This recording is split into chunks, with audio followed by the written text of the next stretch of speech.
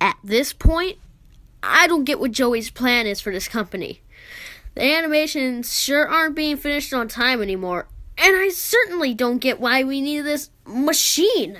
It's noisy, it's messy, and who needs that much ink anyway? Also, get this. Joey had each one of us donate something from our workstation. We put them on these little pedestals in the break room. To help appease the gods, Joey says. Keep things going.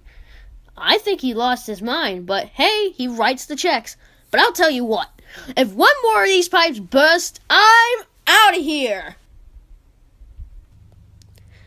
So I go to get my dustpan from the hall closet the other day, and guess what?